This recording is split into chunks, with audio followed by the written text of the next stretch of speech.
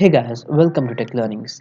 In our last video, we learned about JVM, like what is JVM, what is the role of JVM, what is the internal architecture of JVM, how it works actually. So all these facts we learned or we explored in our last video, in our last article as well on Tech Learnings.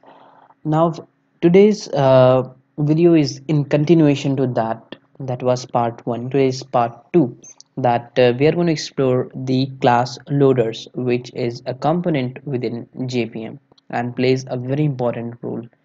Okay, so I have already published the article related to the theoretical part of class loader. I will request you to go through that because it will help you understand this video better. Now continuing with class loaders, that there are different class loaders that are given to us. For example, application class loader, extension class loader, bootstrap class loader. So let's see how can we get the reference of application class loader in our Java code. Okay, so let's say I want to get the reference for my own class, which is hello.class. So it gives me the class objects reference. Now how this class object comes into picture, I will again request you to go through the article and read the theory. So there is a method called get class loader. So it returns us the application class loaders reference, which is corresponding to this hello.class. Let's try to run it.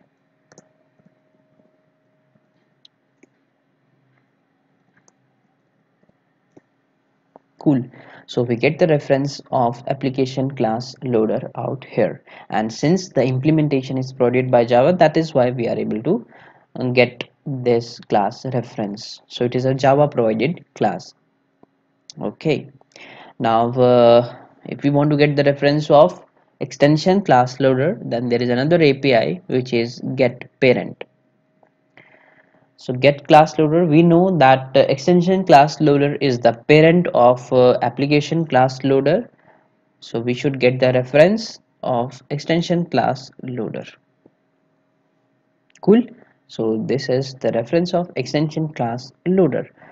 Now what if we want to get the reference of bootstrap class loader? No, we can't get that because reason is we because the implementation of bootstrap loader is not provided by Java. It is native implementation in C++.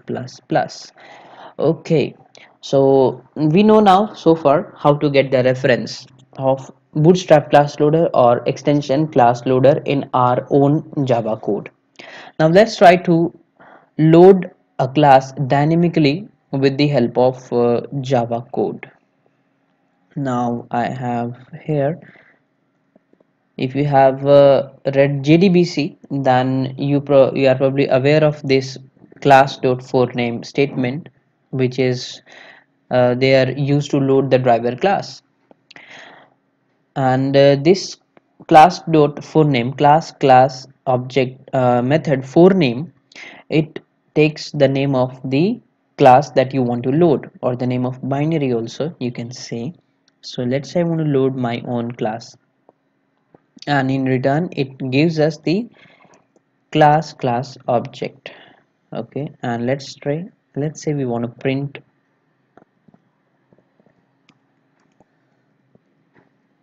this reference. Cool. And another thing here is that this class.forName throws a checked exception, which is ClassNotFoundException, and I have already added a throws clause out here. Okay, either you put a try catch or you add a throws. And this class is in java.lang subpackage, so we do not need any import statement also. Okay, so let's try to load this class with the help of class.forName, and we are trying to print the reference of this class object.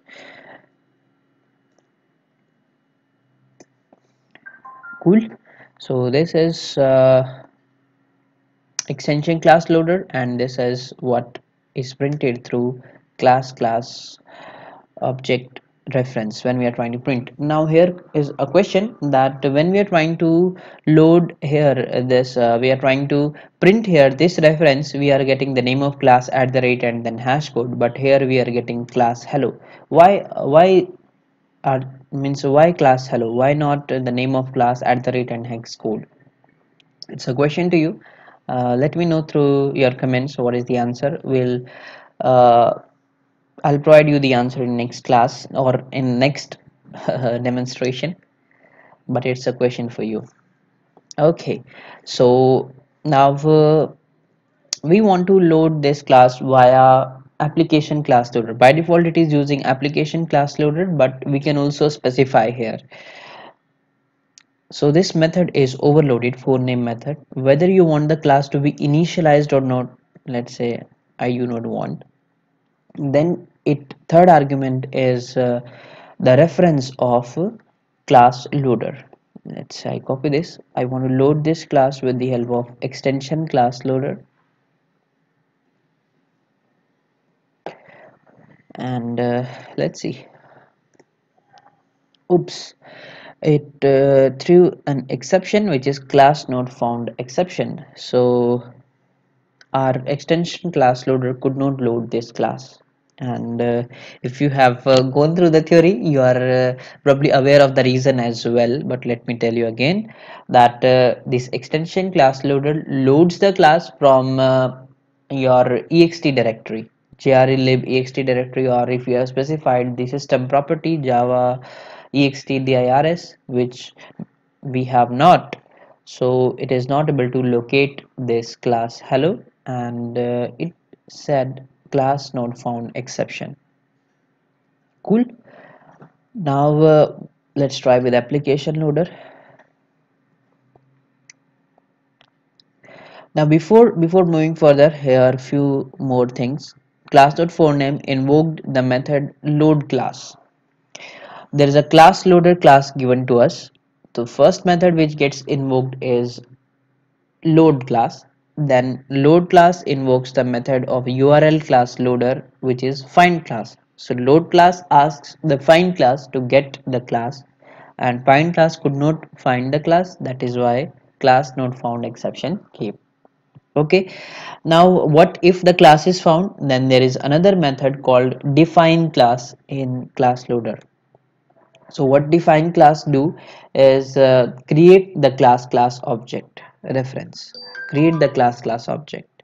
So the hierarchy is like class load class invokes find class invokes define class. So define class is the one where this class object is getting created. Okay, so load the class via application loader. So this time it got loaded successfully. So we now know how can we load the class with the help of either application class loader or system class loader or extension class loader. System and application both are same. One last thing, we can also try this, because this load class method is of class loader class. We can also try to invoke that method directly. Okay, or let's see, will it work? Yes, it does. So this also confirms that load class method is the one which is getting invoked, and we can also see from here as well. So forName also internally used this method, and we can also use it directly as well. Cool. So this is how we I just quickly recap what we saw. One is how can you get the reference of application class loader. Second, how can you get the reference of extension class loader. Third, what is a class not found exception and how does it occur. Fourth, how to load a class dynamically in Java with the help of class.forName. Then we explored this class.forName API because the method is overloaded. So we saw how can we pass the class loaders reference out there.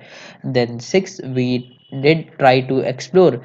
We did try to load the class with the help of both extension class loader as well as the application class loader. And the last thing, we also saw how can we load the class by directly invoking the load class API.